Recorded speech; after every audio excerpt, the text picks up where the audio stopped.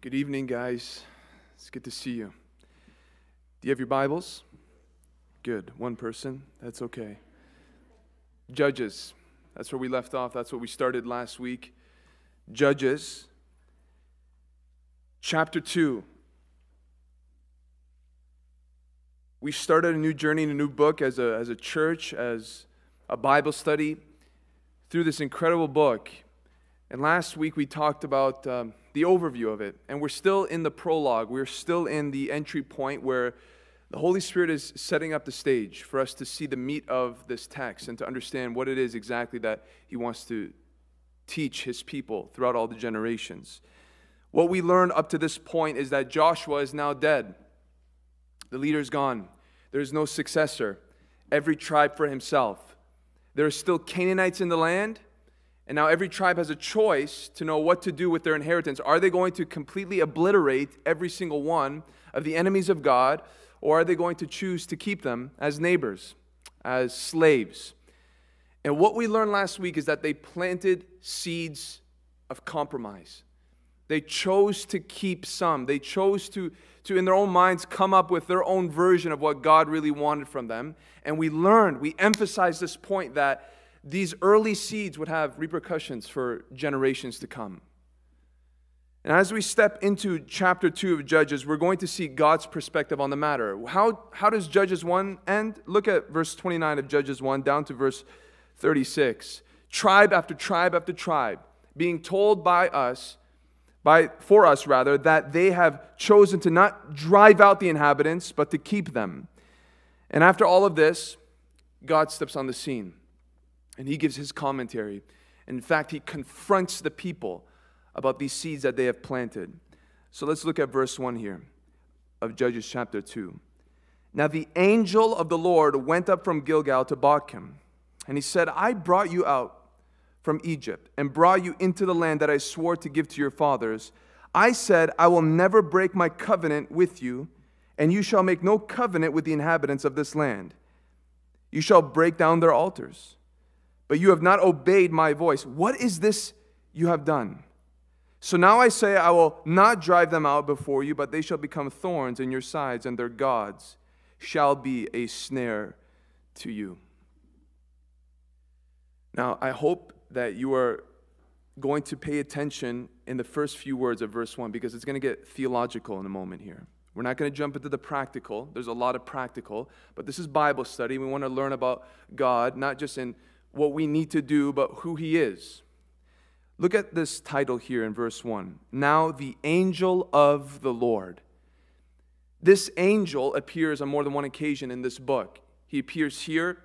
He appears with Gideon, and then he's going to appear with Samson's parents. So he's a prominent figure in this book. But he's not only found in the book of Judges, he's found throughout the Old Testament. And people debate who this angel is. Some will say he's merely a creature, a mighty creature, representative of God in a specific way where he goes out and he sends particular and very important messages or performs a work that is crucial to God. And so they would say he's simply an ambassador, a heavenly ambassador. Here's the issue with that. When you read in some context who the angel of the Lord is and the attributes that are given to him and the activities that he displays, you can't say that he is merely an angel. You can't say that he's merely a representative. You can't even say that he is merely a creature. He's more than that. Now, this is where we have to be careful. Not every instance where angel of the Lord or angel of God appears denotes the fact that he is something more than a creature. But in many contexts, if you read carefully, you will come to the conclusion that this angel is in fact God Himself. Is in fact God manifesting Himself as a messenger, delivering a specific message to a specific audience. And that's kind of hard for us to understand, and perhaps you're on the edge of your seat right now because you think that I just said God is an angel. Here's where we have to understand the term angel. It does not mean what we think it means. When you think angel, what image pops into your mind? A figure with wings and perhaps a halo, right? That is what we've learned. That's what we've seen in cartoons. That's what we've seen in movies. That's what we've pictured in our minds. But you will find no physical description of such for an angel in the Bible. You won't. You'll find wings for the seraphim. You'll find supernatural characteristics for the cherubim. But oftentimes when an angel appears on the scene, he looks like a man. And sometimes he manifests in a specific way where he's obviously more than just a man who appears. But you don't see these wings, you don't see these halos. An angel, according to the scripture, simply means what? Does anybody know? Messenger. Old and New Testament, the word angel simply means messenger. And it's interchangeably used between heavenly messengers and even human messengers. Here's an example in Genesis 32, verse 3. Jacob sent what? Messengers before him to Esau, his brother, in the land of Seir, the country of Edom. So there we see that the word messengers is the same word used for what? Angels. It simply means one who goes out to carry or deliver something, one who was sent by somebody else. And so that helps us at least understand what conclusion we're trying to make here with the angel of the Lord. If the word angel simply means messenger, then we know that it's possible for God to function as one who sends a message. It's not impossible. We're not saying that God became an angel when we're saying that the angel of the Lord is the pre-incarnate Christ. We're saying that he did assume the role of one who is sending a message on behalf of who? God. That's not a foreign concept to us in the New Testament, by the way. Look what Jesus says in John 8:18 concerning himself when he was in the flesh. He says, I am the one who bears witness about myself, and the Father who sent me. The Father who sent me bears witness about me. So even when Christ in his earthly ministry, when he did take on flesh, said of himself, I was sent by the Father. It's the same idea of being a messenger. I have been sent to declare a message, to reveal something about God. Now this is important because if we believe that the angel of the Lord is in fact God himself, you know what that implies? That God is a multi-personal being. So we're getting a preview of the Trinity here. And it's not really a preview, it is the Trinity. Why? Because the angel of the Lord, that very title tells us that he is a representative of who? The Lord. But if he's the Lord himself, then how do we deal with that? We either have major contradiction, we have an issue here about the character and the nature of God, or the Holy Spirit wants to teach us something about who God is. He's a triune being.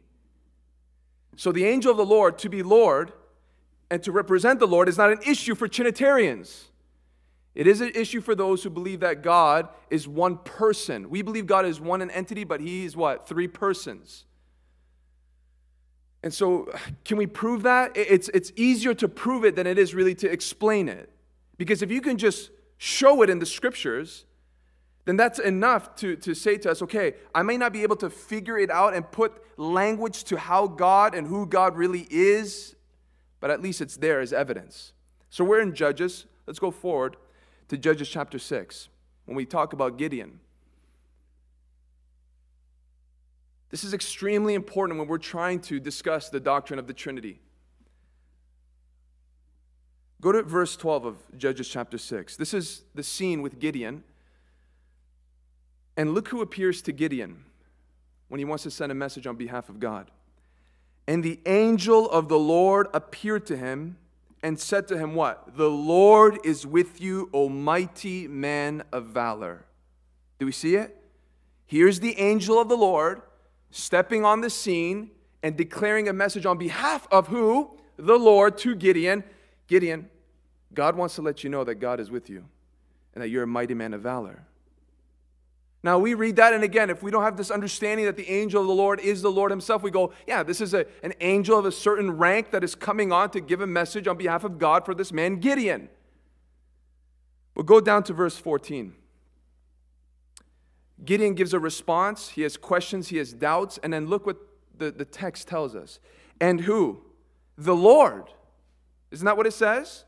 The Lord turned to him and said, go in this might of yours and save Israel from the hand of Midian. Do not I send you? Well, hold on. We just learned it was the angel of the Lord. Now the text is telling us who? It's the Lord. Why? Because he's the second person of the Trinity. And so the angel of the Lord is God himself, assuming the role of a messenger on behalf of the Father and speaking to Gideon to comfort him and to commission him as a deliverer for the nation of Israel. So what are we getting here? We're getting Trinitarian truth. We're getting Trinitarian truth. Now, I know you might be sitting there being like, okay, Trinity, tell me how I should live my Christian life. Listen, you need to know this. You need to know this about your God. Nobody would dare say, I love so-and-so, and you want nothing to know about them. You want to know every detail about who they are. And here's the truth about God. He's triune. And we're seeing evidence of that here. Now, there's a natural, practical question, right? Why would God ever assume the role of a messenger? Doesn't he have thousands upon thousands of angels that can do that for him? Doesn't he have just an army to fulfill that role for him? And absolutely, and we think to ourselves, if a king is really a king, he's going to have messengers to do that work for him. Yes, but I believe there's one simple reason why we can believe that the angel of the Lord is God and how he's still king.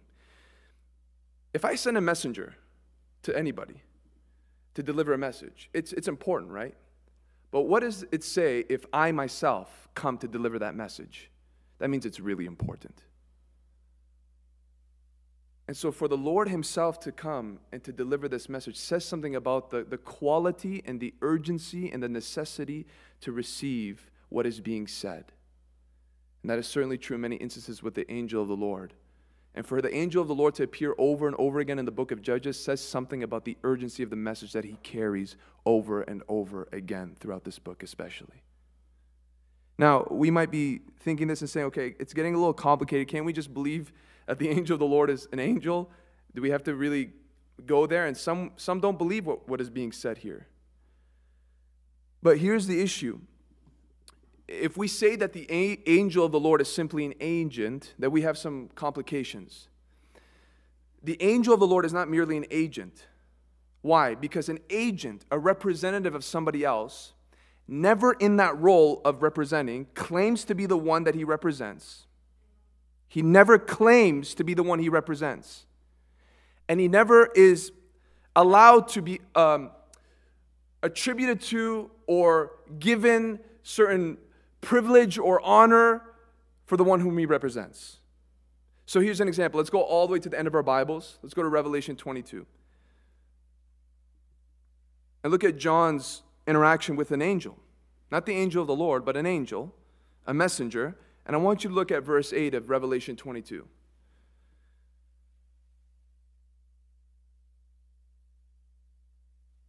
I, John, am the one who heard and saw these things. And when I heard and saw them, I fell down to worship at the feet of the angel who showed them to me. So this angel is revealing things to John. And he is so overwhelmed by what he saw. He's so overwhelmed by the authority that this angel carries that John himself now falls into idolatry. Now, before we prove how this is making the case for the angel of the Lord, I want you to think about this. John the beloved, John whose head was resting on the bosom of Jesus Christ on the earth, in 2 occasions in the book of Revelation near the end, falls down and worships an angel. An angel! Now, if there is any gross sin throughout the scriptures, it is idolatry. If there's any sin that God continually hammers against, it is a sin of idolatry, right? And here you have arguably one of the closest people to Jesus Christ. And this man, even John, was tempted to worship a creature on 2 occasions. This should make us tremble, brothers and sisters. Do you know why? If John was tempted to worship something other than God, what makes you and I think that we can't? If John the beloved who witnessed Christ, not just on the earth, but in his glory in Revelation 1, what makes you think that you and I are not tempted to love something, honor something, exalt something or someone more than God? Be very careful. If anyone thinks that he stands, let him take heed lest he falls. We need God's grace minute by minute. Minute by minute. So then he comes, and what does he do? He falls down to worship this angel, and then we read in verse 9, but he said to me, this is an angel, you must not do that. I am a fellow servant with you and your brothers, the prophets, and with those who keep the words of this book. Worship God. So immediately this angel, who is clearly an agent, a created being, rejects worship, corrects any false idea that he is somewhat divine, and says, no, I am a fellow servant of yours. Get up and worship God. Now that's an angel, right? You don't see that same language with the angel of the Lord. Go back to Exodus. And let's go to that famous chapter in chapter 3. And let's look at verse 2 of Exodus chapter 3. When Moses is about to encounter that burning bush, look what it said. Verse 2 of Exodus chapter 3. And the angel of the Lord appeared to him in a flame of fire out of the midst of a bush. He looked, and behold, the bush was burning, yet it was not consumed. And what does Moses say? Moses said, I will turn aside to see this great sight, why the bush is not burned. And let's look at verse 4. When the Lord saw that he turned aside to see, who called out of that burning bush? God called to him out of the bush, Moses, Moses, and he said, here I am. Let's go back to verse 2, though. What are we told in verse 2? And the angel of the Lord appeared to him in a flame of fire. So is it an agent that represents God, or is it a synonymous term where in verse 4 we are told that God was the one who spoke out of the bush? It's God. He's God. He's just coming as a messenger to represent the triune God. And in fact, when we go to verse 5, look what we're being told by God from the burning bush. Then he said, do not come near, take your sandals off your feet, for the place on which you are standing is holy ground. That's worship. That's worship. That's reverencing, that's honoring, that's esteeming someone. No angel will dare say, oh, take off your sandals, you're standing on holy ground. Never. But the angel of the Lord, it's a different story. And so we see here that on more than one occasion, we can spend the next 20 minutes just looking at verse after verse after verse, proving that the angel of the Lord is far greater than a mighty creature, a representative of God. He is the second person of the Trinity, pre-incarnate Christ. And it's a beautiful, beautiful truth. And we have to go beyond just angels who represent God, would never receive worship or praise. The apostles who were sent out as what? Messengers. They are sent out ones. Never will you ever see it recorded in the scriptures that any, including Paul, said, I'm Jesus Christ. And we know this, that they never received worship even when men were tempted to worship them. An agent never assumes that kind of privilege. He does not have the same prerogatives. But the angel of the Lord, it's a different story because he is the messenger of God who is God himself. Now, we're proving that, I hope. I hope we're becoming more comfortable to that. I hope we're convinced of that. But this is Bible study, so let's come back to Judges, our text, chapter 2. And here's my question for us tonight. In verse 1, if you just had verse 1, and you can cross-reference, but just from verse 1, how can you prove that the angel of the Lord is God himself? From verse 1 of Judges chapter 2. If you have an idea, you can lift your hand. Yeah, Lena, go ahead. Good. Did you hear her? The answer is found in what the angel of the Lord says. And he says at least two vital things. Number one, he says, what? I brought you up from Egypt. That's careful reading. And two, what does he say? That I swore to give to your fathers. There is no way that a mere representative, ambassador, agent can ever say those things of himself. And now all you have to do to make the claim that this is in fact God himself is now cross-reference to where God said these things. So let's look at number one. He says, I'm the one who brought you out of Egypt, right? If you're taking notes, look at Exodus 20, verse 2. And what does God say? Exodus 20, verse 2. I am the Lord your God who brought you out of the land of Egypt. So either this creature is committing blasphemy and he's ready to be judged by God for daring to give himself the same power, authority, and historical deliverance on the level of God, or he is God. I am the Lord your God who brought you out of the land of Egypt, Exodus 22. And then later on we read in Deuteronomy 8, verse 18. Moses says, you shall remember the Lord your God, for it is he who gives you power to get wealth, that he may confirm his covenant that he swore to your fathers, as it is this day. So when the angel of the Lord appears, and we understand what those texts have said before, we understand, wow, this is God. This is God, because only God was the one who delivered them out of Egypt, and only God was the one who made a covenant with the people. Plain and simple, full stop. You're saying, okay, why is this important again? We're Trinitarians. You have to prove that. You have to show that. And here's what a lot of the argument is. Well, the Trinitarian idea is that's a New Testament emphasis. You'll never find that in the Old Testament.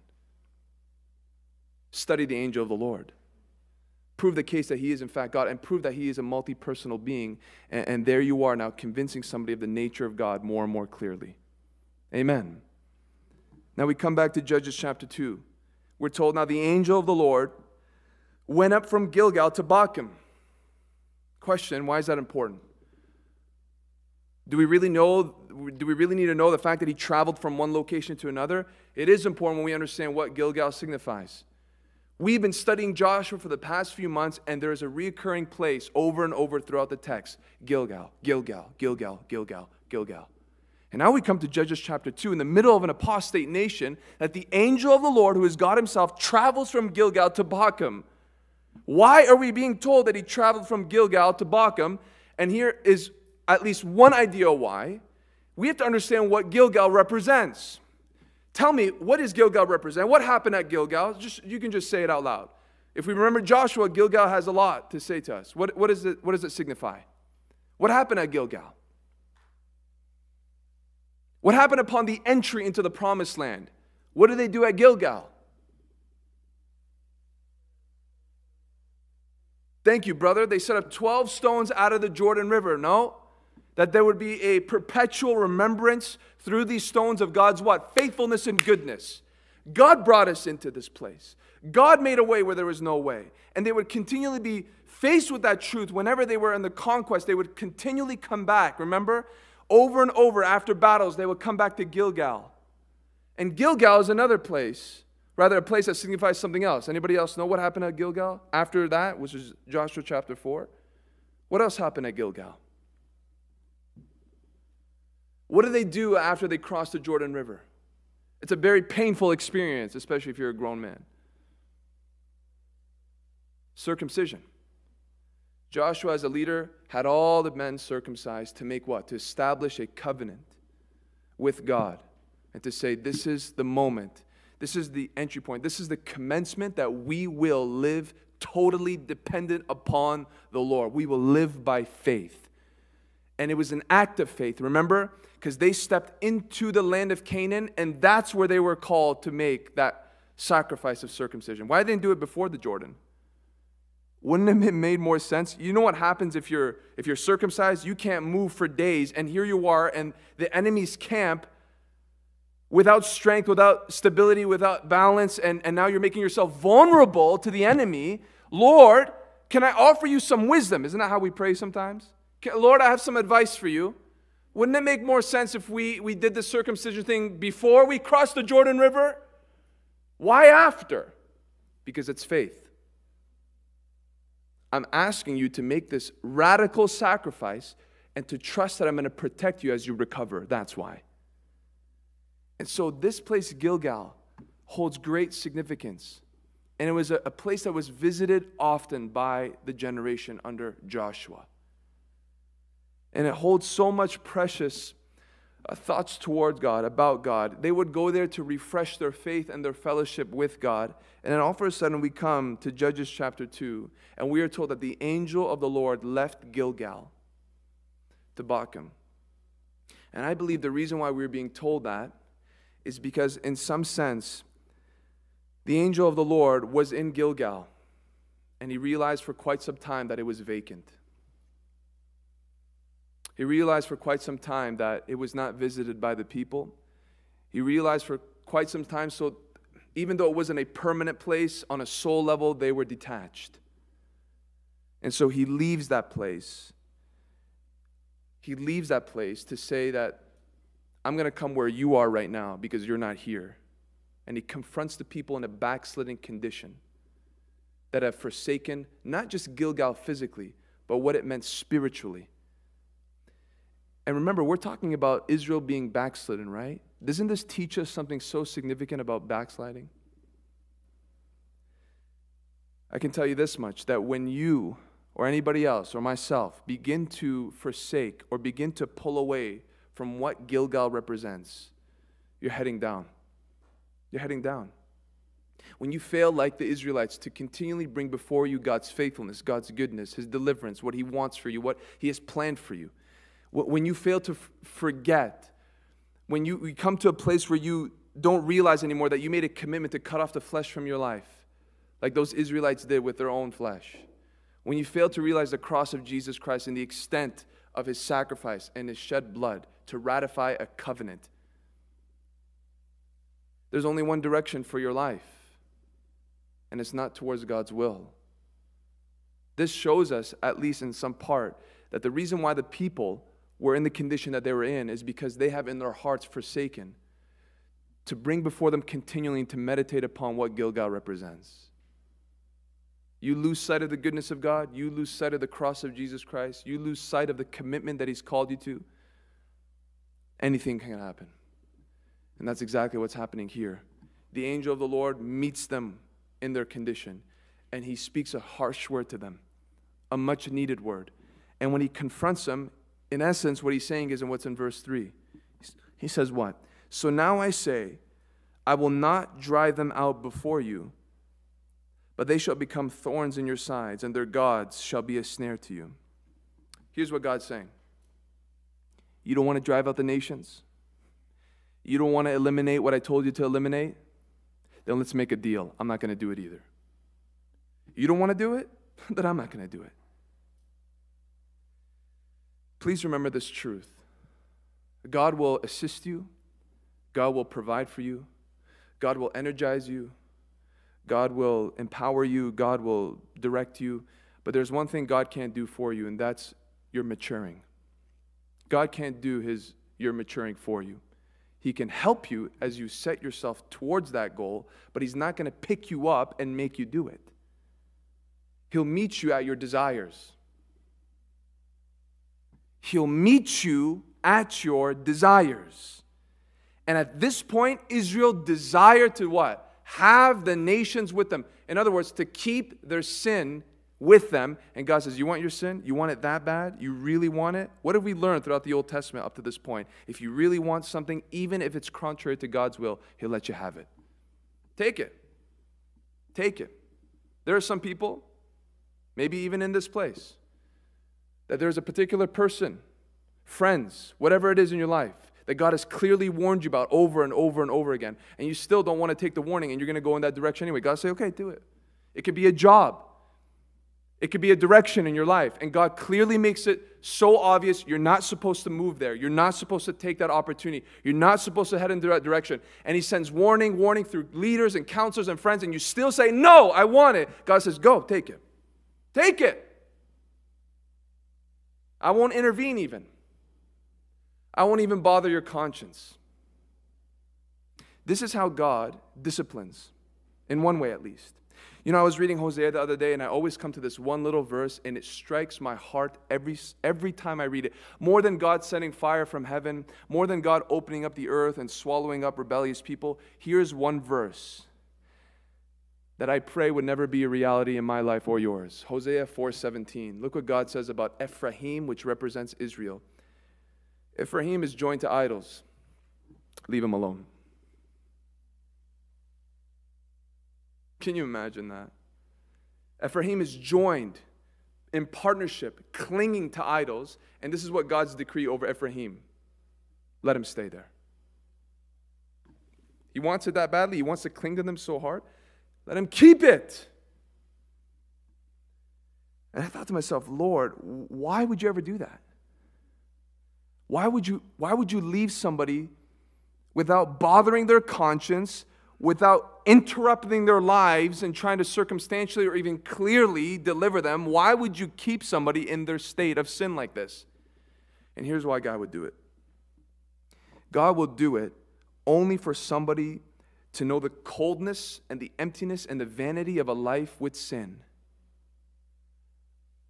So that through the sin and their participation in it, they would crave the warmth of God's fellowship and favor. That's why God would do it. So to some degree, God will allow this with the hopes of restoration. Doesn't mean restoration is automatic. It's just a strategy in God's wisdom to hopefully bring a person to a place where they say, what am I doing with these idols? What am I doing with this crowd of people? What am I doing with this way of life? I want to go back to God. Here's proof. That is the final act of church discipline for an unrepentant sinner. So it's not just an Old Testament way of God dealing with His people. It's how the church should operate when a person has passed through all the phases of not repenting from their sin. The church leadership, under the wisdom of God and the leadership of the Holy Spirit, says, because you do not want to repent and you so want to hold on to your sin, go where sin abounds and be with the devil and his people. And they excommunicate the individual. For what reason? To destroy them? No, for restoration. Because of their disconnection with the warmth and the goodness and the love and the protection and the peace that comes. You have to make a choice. Either you want that with God and His will, or you want the things that sin offers. You can't have both. So God says, I'm not going to deliver them. My judgment towards you in your rebellious state is to keep you exactly the way you are. Think about that.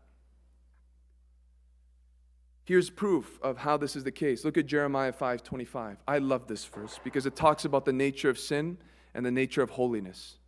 Jeremiah 5:25. Look what the prophet says. Your iniquities have turned these away. Now look at this. And your sins have kept good from you.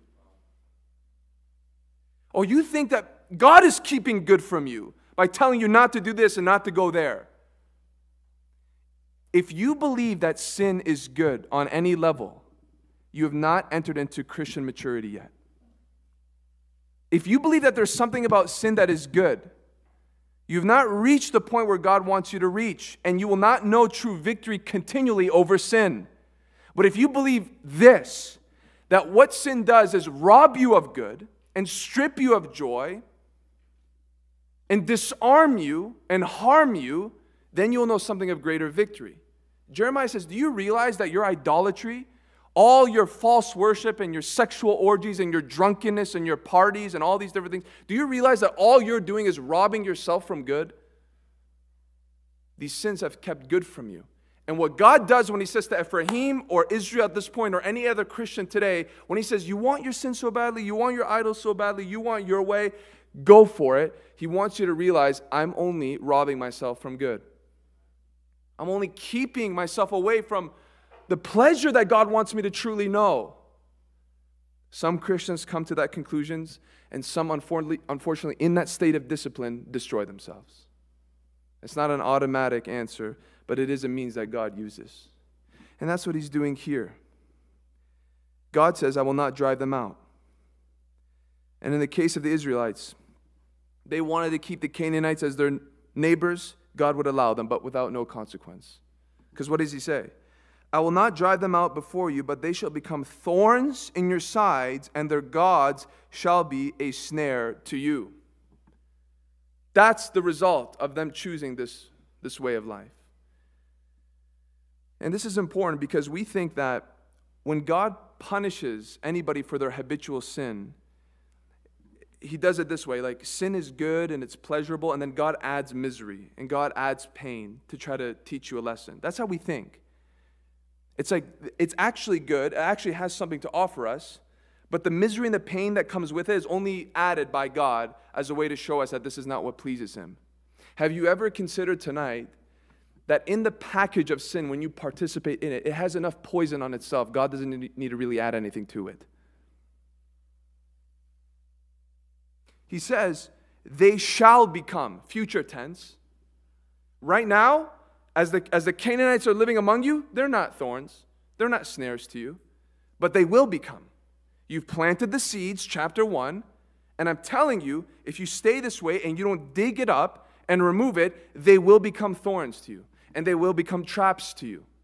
So he's forewarning them. But notice, he's informing them about the nature of sin. You cannot divorce the penalty of sin with the pleasure of sin.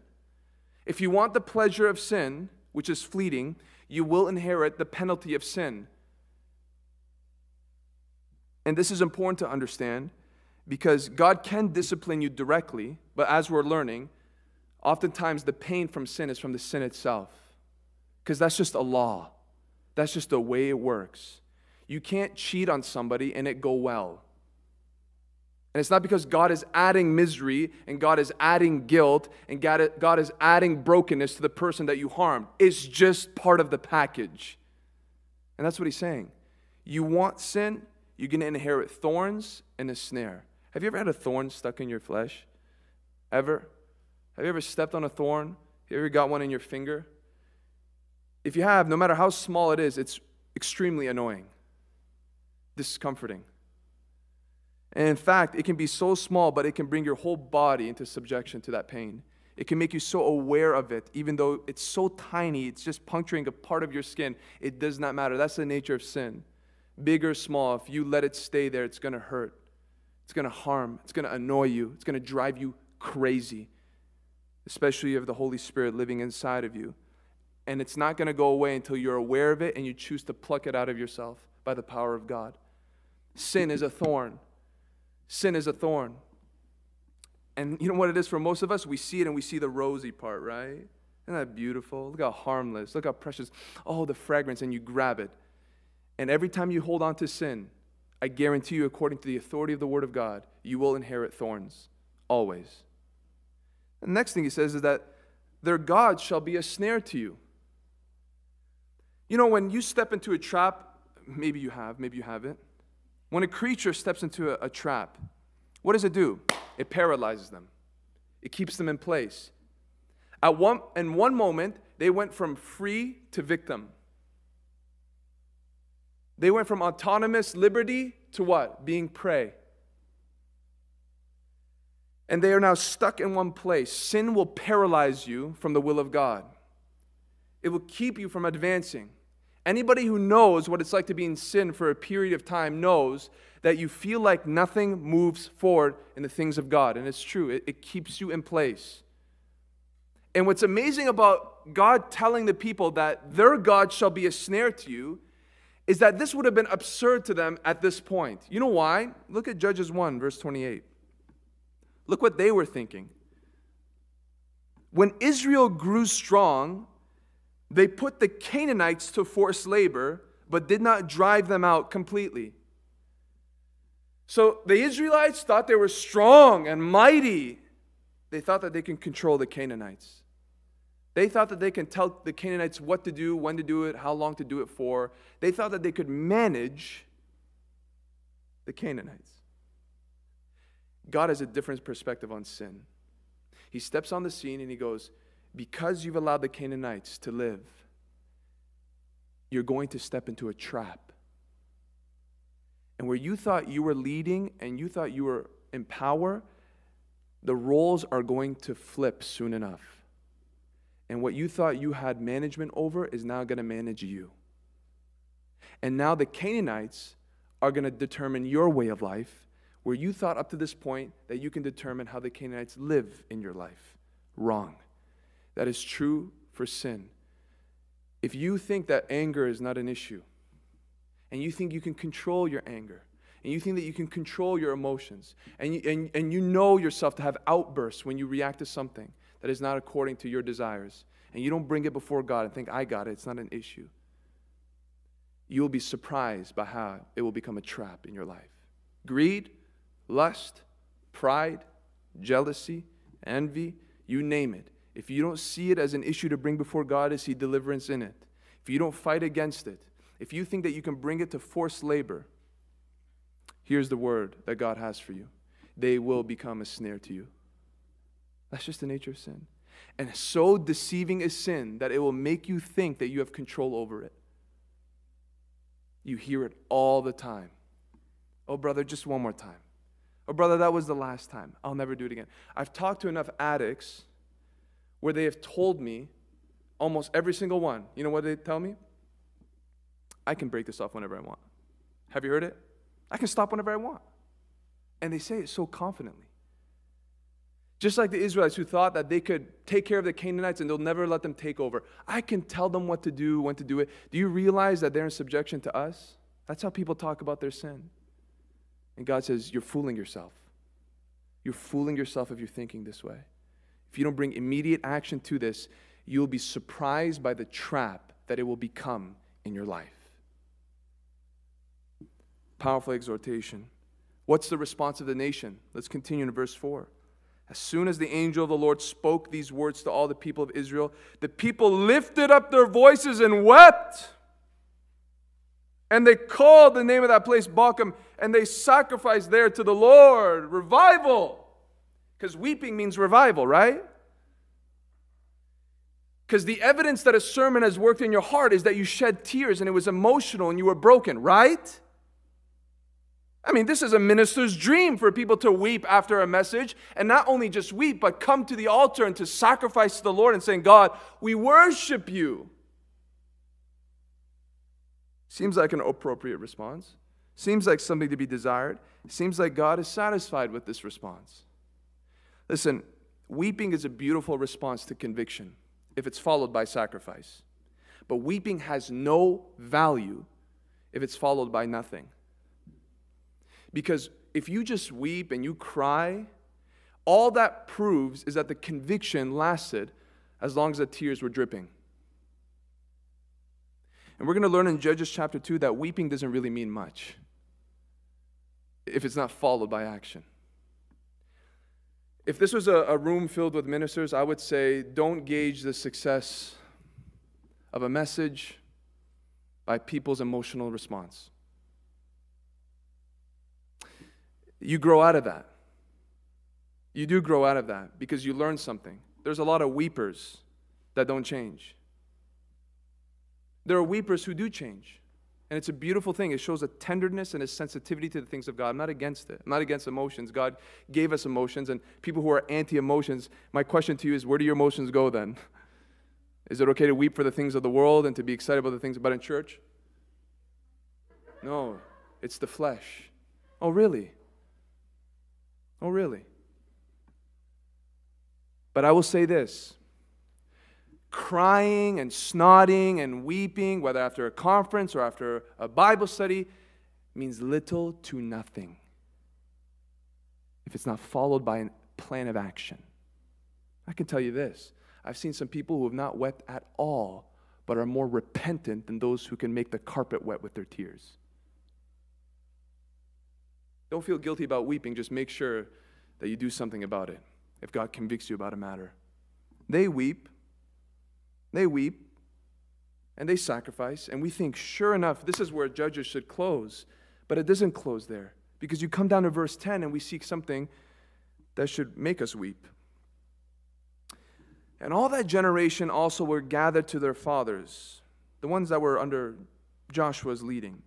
And there arose another generation after them who did not know the Lord or the work that he had done for Israel. If the condition of the nation of Israel was like this, verse 10, if it was a graph, proves that it just went like this. This is the ultimate turning point in the book of Judges. A new generation rises up. The old ones who still prove to have some kind of sensitivity to the things of the Spirit, weeping and sacrificing to the Lord in the state of their backslidden condition. Now we have a generation that rises up that is going to show us that their hearts are a little bit more hardened than their parents for two main reasons. They didn't have a historical understanding of God, and they didn't have a personal knowledge of God. They did not know the Lord or the work that he had done for Israel. And it's very difficult for this group to see the need to turn back to God when they themselves have not experienced God. And you think to yourself, well, whose fault is it for this generation to come to this kind of a place? I would like to ask you that tonight. And before you give an answer, consider the fact that the last thing that we were left with concerning the first generation is what? That they wept and that they sacrificed to the Lord. And then come down to verse 12. And what are we told about this new generation? And they, this new generation, abandoned the Lord, the God of their fathers. So who abandoned them? They abandoned them. They abandoned God and His laws. So what case can we make? Was it the new generation? Or did the old generation have a part to play in it? And if you're going to say the old generation, I would say why? I would ask why.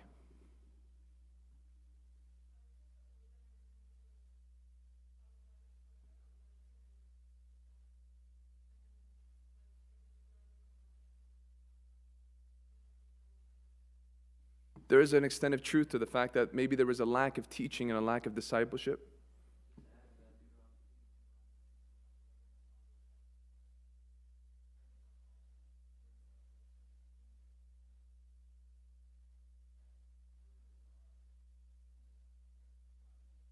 So maybe there is an absence of teaching and discipleship, again, using Scripture to prove that.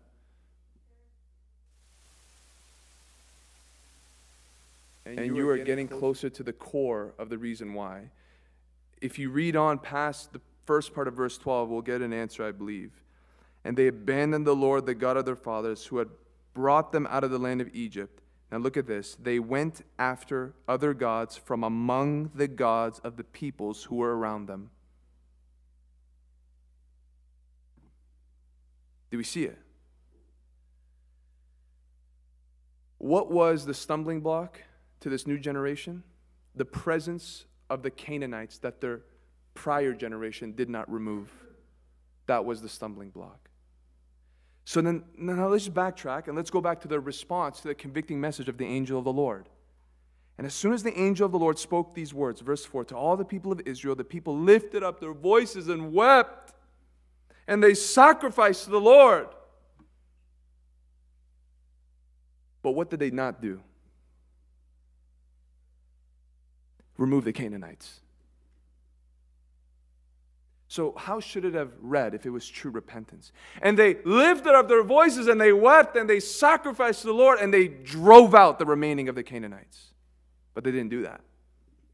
What did they do? What many people do in the house of God when they hear a convicting message. They respond with explosive emotional reaction and what? Partial obedience, not complete obedience.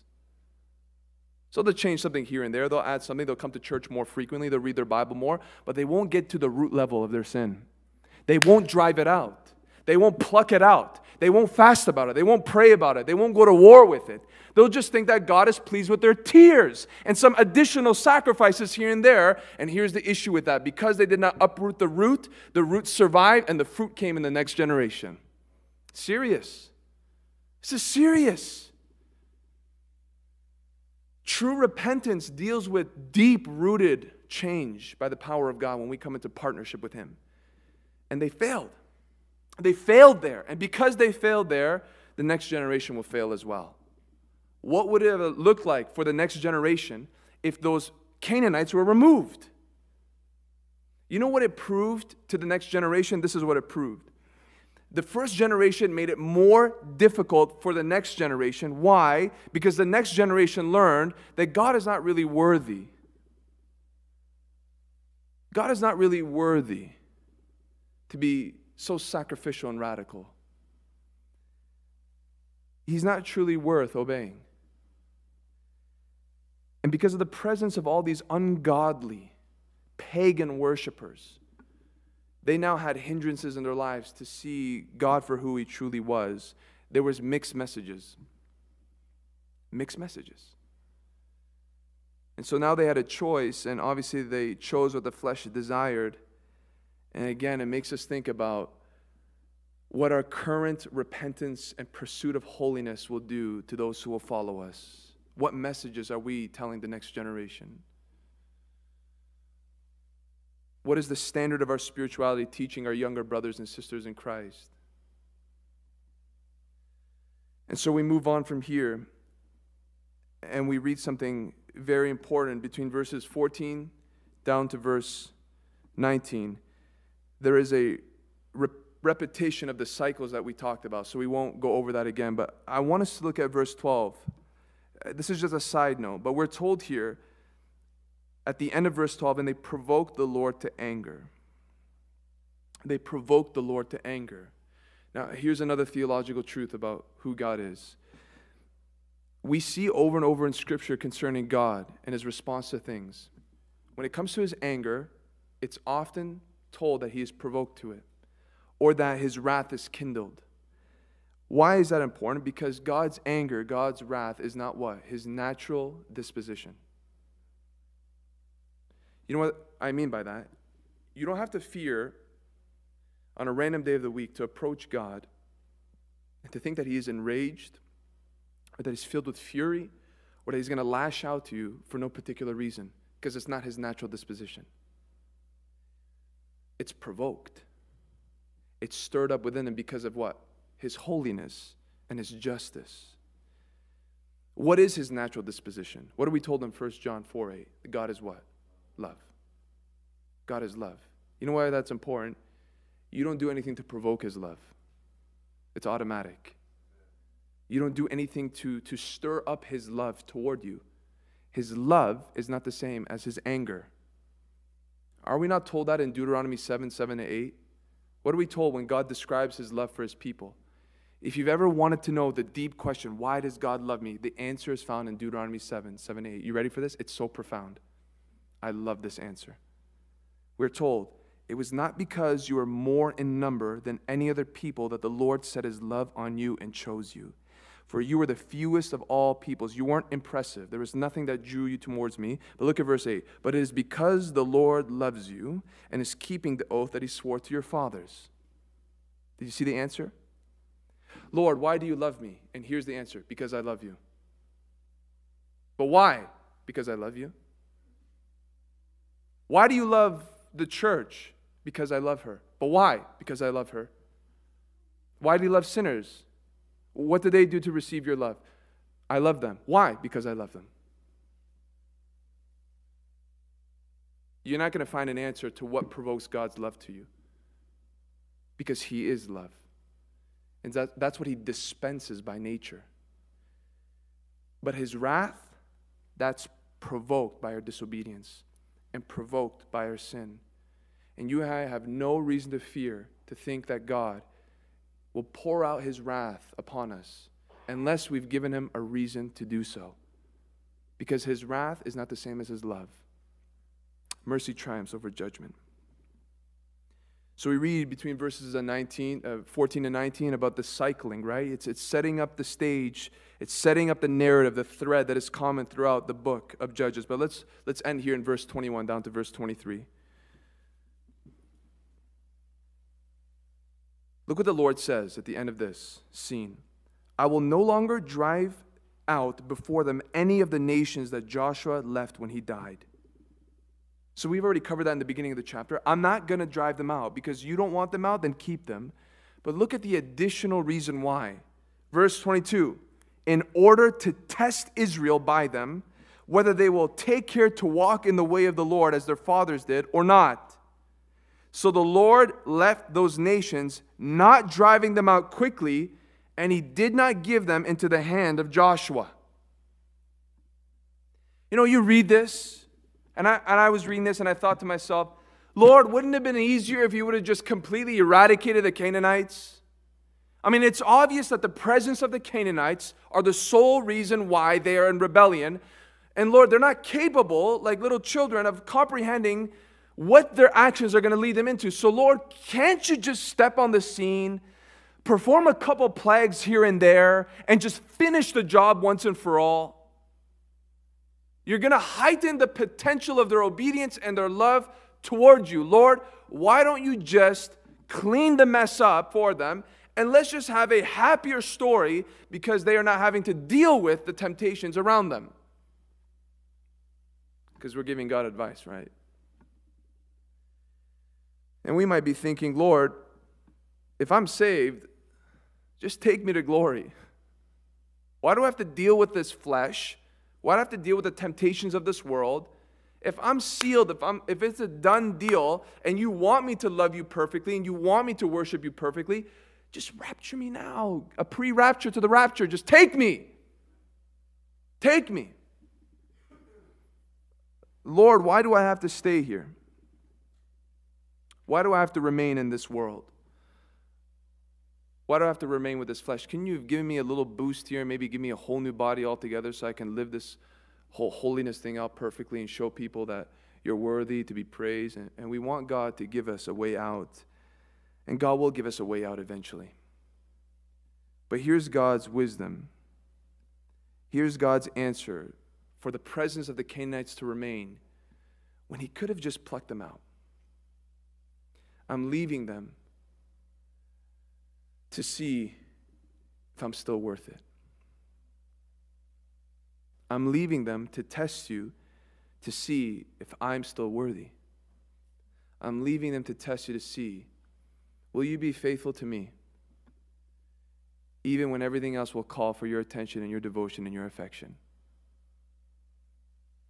Is God playing games here? No, it's something called free will.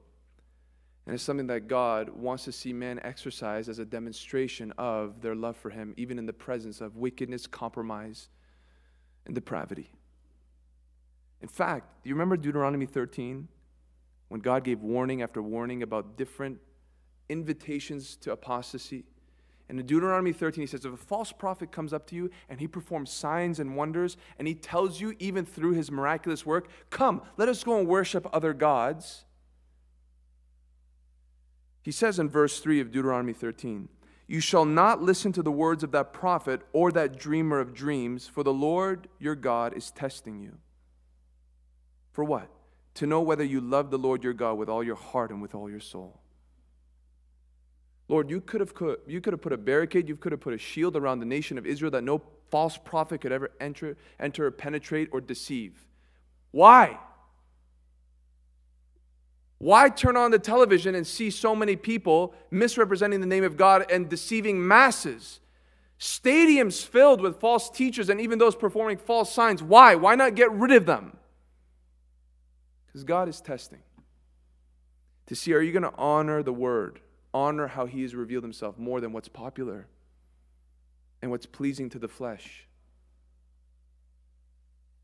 We would all like to live in a little community, right? And be in some kind of a mountaintop that removes us from all the evil influences of this world and have a conference, not just one weekend, but every weekend and all the time. It's a beautiful thing. It's a beautiful thing to desire, to be amongst the community of saints. But amongst the many reasons why God leaves his people, even saved people, especially saved people, through this corrupt, twisted, perverse generation. Yes, to be salt. Yes, to be light. Yes, to proclaim the gospel. But don't forget this truth, to see that when everybody else wants to compromise and people are running after the desires of the flesh, what will you do? What will you do? I was thinking about this truth, and maybe it's not as revelatory or profound, but I was meditating this morning on this one simple truth as I was staring out my window, just reading my Bible. I only have one life. I only have one life. I was telling a couple of the guys today, I don't believe I'm 29 years old. I feel like I'm 23 still. Like if you were to ask me how do I feel inside, I would say like 22, 23. And I hope that doesn't say something about my maturity. I'm just saying that's how I feel with energy. The same way I was at 23, I still feel that same energy and vigor and strength. I'm talking like I'm 60, but I'm just trying to make a point here.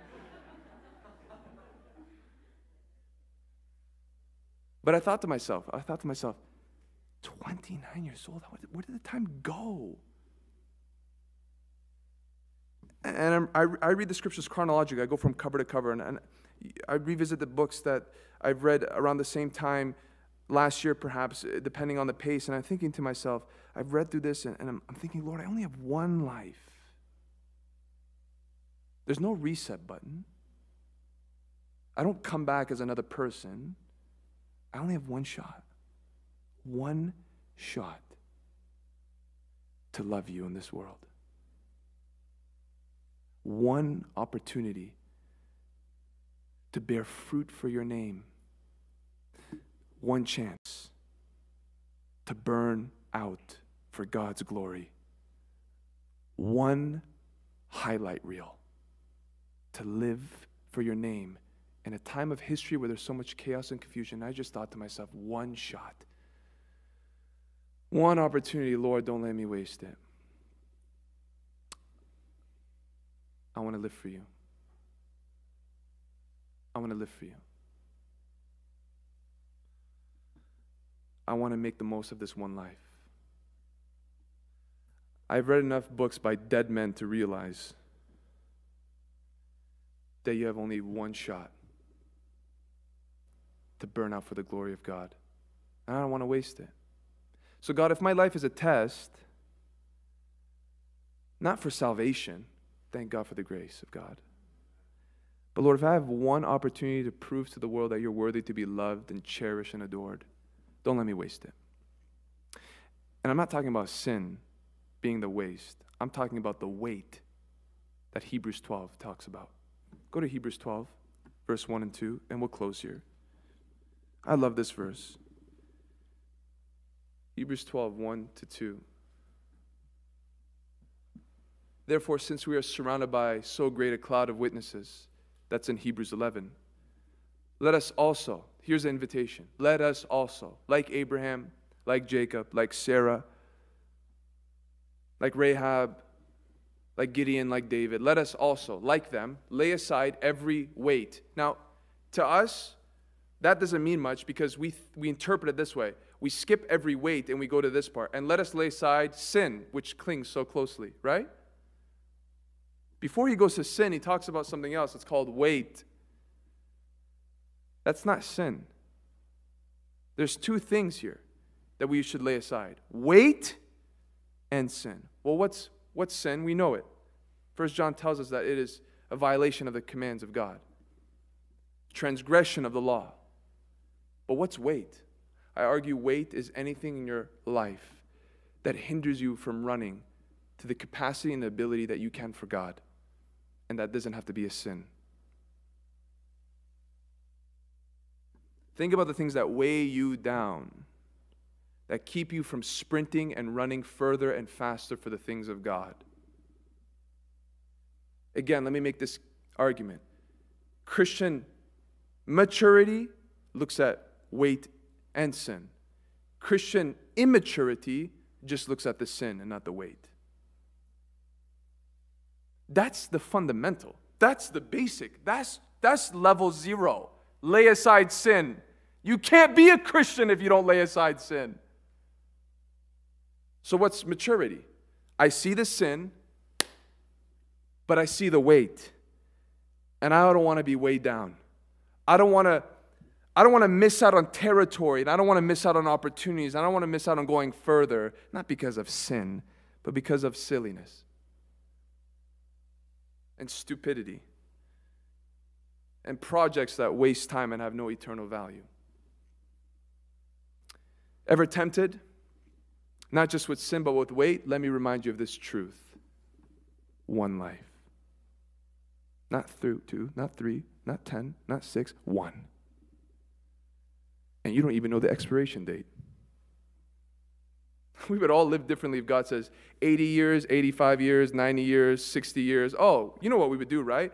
Gung-ho for the wait until 55 if I have 60, and then the last 5, no wait, right? God is so wise. No knowledge of the expiration date. 1. What are you going to do with it?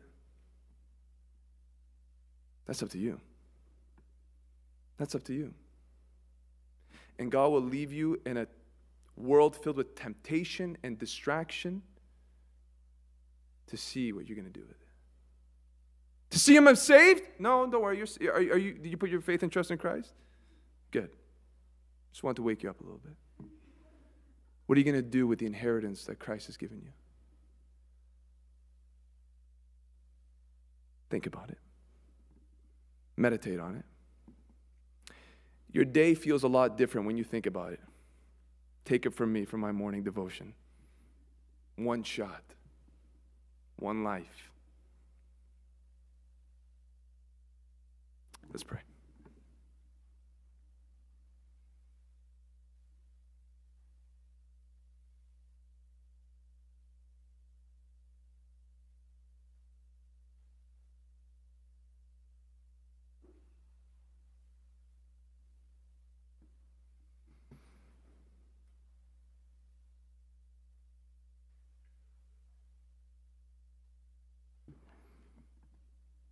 Before we pray, let's meditate on how rich the Word of God is. Isn't it rich?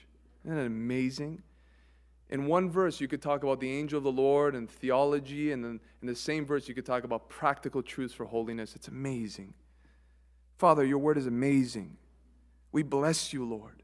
We honor you, Lord. We pledge our allegiance to Christ. We kiss the Son tonight. Lord, with everything within us, Lord, we have no fear of condemnation. We have no guilt, no shame. Lord, we see all the false messages, not just through false preachers, but celebrities and actors and politicians that try to give a message that is contrary to the Word, and you test us with the presence of so much falsehood and presentation of pleasure to see, will you love me still? Will you hold on to me still? God, we pray that in this place, we would hold on to you still, and that we would prove to not just you, but this world, Lord, you're worthy to live this one life that we have completely for you. Lord, if there's anything we want to do tonight, it's to tell you that from our hearts, not just with tears, not just with the sacrifice of praise, but Lord, deeply in our hearts with the roots that are there, maybe roots of habit, roots of friendships, roots of things that we should not be doing, to uproot them by your power and your help. Lord, thank you for the truth that you are willing to drive out the Canaanites as long as they desire to drive out the Canaanites. You will meet us at our desires. If our desires are not completely conformed to you, change our desires and meet us there. Lord, we just want to worship you, just give you everything within our hearts, just to tell you that you are worthy. You're lovely. You're beautiful. You're amazing. There's none like you. Receive our worship, Lord, from hearts that are ready to give up whatever you want us to give up and to give whatever you want us to give. We worship you in light of this study, oh God. In Jesus' name we pray. Amen. Listen, in freedom through the cross of Jesus Christ, just worship the Lord tonight. Love the Lord tonight. The world is confused and scared and twittering and tweeting and Facebooking, trying to figure out answers, and they're not finding it. Just, you have truth. You have the gospel. Love the Lord tonight and thank Him for it.